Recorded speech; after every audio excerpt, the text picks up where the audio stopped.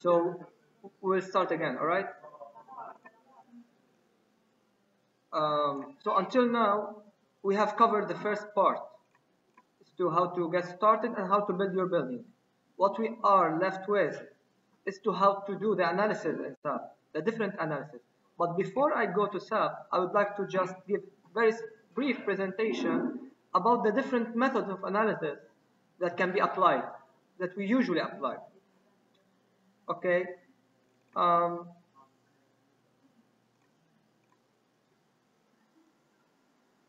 It won't be very complicated, it's just brief overview.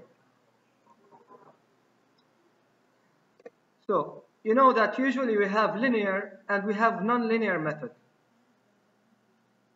In the linear method, we have three different methods.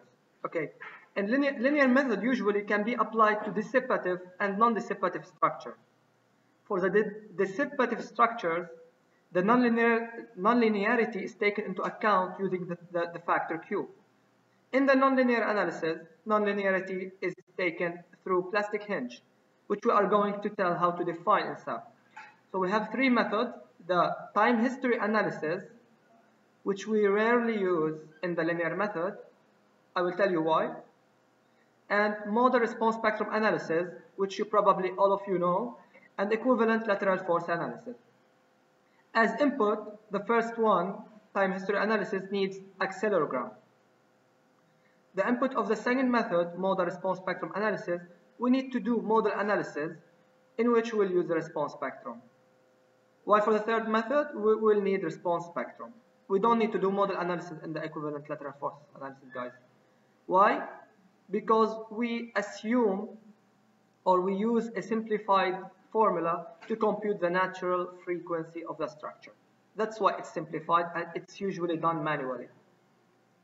And for the nonlinear analysis, we have nonlinear time history analysis, which we are not going to cover in this lesson.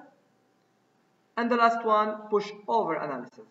So in SAP, we'll just perform the second method, third method, and fifth method. The first two are linear, and the last one is nonlinear.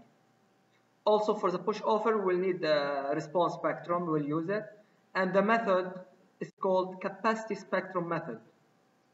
Using this method, we can define the performance point of the structure. The performance point is the displacement and the acceleration of the structure that we obtain if we have a certain earthquake magnitude. Okay, this is the performance point, and this is what we get from the last method. So I will go I will give overview for each of the methods that I've just introduced. So we start with the linear time history analysis. Here just what I have already said about Q, about plastic hinges. All right, for the first method, the problem is that it is necessary that the structure must be non-dissipative, because there is no way to account for the nonlinearity. There is no place to insert Q, and since the method is linear, we cannot assign plastic hinges. So the structure must be non-dissipative. That's why we don't use it, because we rarely have non-dissipative structures. Not covered in this lesson. We will not explain how to do that method. Okay. Method 2, you know it, model response spectrum analysis. We have different steps. We perform the model analysis, we find the period, and then we continue, we find the acceleration, and so on. And then we find the model the mass participation. It should be more than 85% according to the Italian code, and it should be more than 90% according to Eurocode. Eurocode is more demanding. Okay, so you know how to do that. I've just written the steps down. This is the second method, linear. Okay, and the third method is also, you know it. This is one we usually do manually because it's very simplified. It is conservative. It gives higher value than in the reality. But this is the only way we can do in order to simplify things. If you don't have the software, you apply this one. The idea is to find the forces at each story, you apply them, and then you calculate stresses. Okay, here we say that T1, the period of the structure, is computed using an approximated way, using this formula. Here there's something important. T is dependent on C, which is the type of the building, and also H, which is the height of the building. Now, in our model, we have two directions, and each direction have different stiffness, right? Because we have different dimensions. Now, using this method, because dimensions of the plan and also stiffness is not taken into account, only the height. So we'll have the same period in both directions. Tx and Ty will be equal in our building, but in reality, they are not. So this is how to compute T, to proceed and compute the forces at each story using this formula. SD is the design spectrum. You can get from the spectrum that you have either SLD or SLV, according to whatever limit you are referring to now. Okay, it depends on your design, but usually we use both. So we find for each limit state, we do this method. And then forces are distributed along the height of the building using this formula, because here in this formula, we find the base shear, and we use the base shear to distribute forces along the building. I assume you already know that. Okay, and the forces are applied at the center of mass. But are you sure of the center of mass, of the location of the center of mass? Usually there is uncertainty with the center of mass. Sometimes it's shifted due to several factors, such as spatial variation of seismic motion, or uncertainty in the position of the center of mass, okay, or different things. So this uncertainty is accounted for using this formula. So we assume that there is eccentricity. We are not sure about the center of mass. We assume eccentricity of 0.05 times the length in this direction.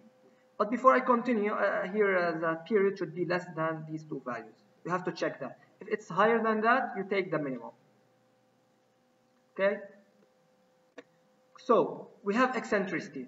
If we have force and we have eccentricity, what happens? All right, we will have moment. And here's the moment.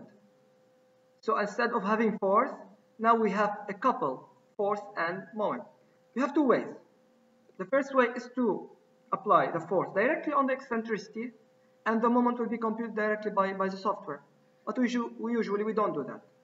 We usually apply the force at the center of gravity, of mass, and also apply the moment that is equal to eccentricity times forces. This is more organized. This will help you in finding the different cases more easily. Okay.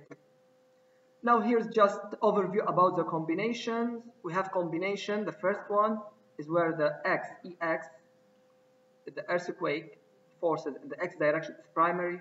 Here Y is primary. Here Z is primary. And you have to combine with other directions by adding only 30%. Okay, but here we include also Z. In this slide, we are saying when to include that direction. These are the criteria. However, in our model, since we have regular building, we don't need that direction. So we'll only include X and Y. Okay. So here is the new formula, the two new formula. Here is X main, here's Y main. In this example, just to simplify, we will refer only to X direction. So we'll not talk about Y direction. Okay? However, the Y direction, the earthquake in the Y direction will be combined with X. So here, X is primary. We will have 16 different combinations if you consider all the cases of Fx, Fy, and X and Y. 16 different combinations by changing only the signs of the value. However, if you take a closer look, you will see that the second combination, we have minus 0.3 and mx is 1. You know, m moment is always around the z-axis. What does it mean? It means that the moments are summed up. So 1 minus 0.3 will have 0.7. So it's not critical, right? Whether the first one is 1 plus 0.3, it's 1.3. So we don't need to include the second one, because it's 0.7, we know it's not critical. So we just eliminate it. All green combinations can be eliminated in this way. So what we are left with is 8 combinations, the black ones. Okay, so for one direction, we have 8 combinations. And for the other direction, we will have another 8. But let's stick with one direction, 8 combinations. But those 8 combinations are only for one limited state. Let's say in this example, we'll consider only SLD. Okay, damage. All right, so 8 combinations. We carry on, and here how to combine, because earthquake forces are combined with vertical forces. We don't apply them at all with this formula. Okay, there are the tables that I showed you, and then you can find the coefficient and then combine. And here's the definition of mass, because SAP needs to have the masses in order to compute the mass matrix. We can see that they are very close to each other, but you know this coefficient is different, and you can have epsilon EY equals 5 times epsilon 2I, which is this one. But you can see have a look later. Okay, this is a combination. Here are tables. Nonlinear method, as I said, nonlinear time history analysis. This is the fourth method. We will not cover it here because we don't have time. It relies on accelegrams, and it does the integration inside the software. It takes a lot of time if you have a huge project. So it's used for research, not in practical fieldwork. Okay, but it gives very exact values. And the pushover analysis, the output will be something like that: base shear and lateral deformation, and we will have the deformation curve. All right, guys, this is what we will have from this. So we push, we apply force, and we measure result. We increase the force and we measure the result. Of course, when you define plastic hinges, then damage will occur throughout the analysis, and you will see the slope will change. And according to Eurocode, you can define different load shapes, because the force that you will push the building can be uniform, can be rectangular. According to Eurocode, they say that we have to apply two. The one is the uniform, and the second is triangular, and you take the critical.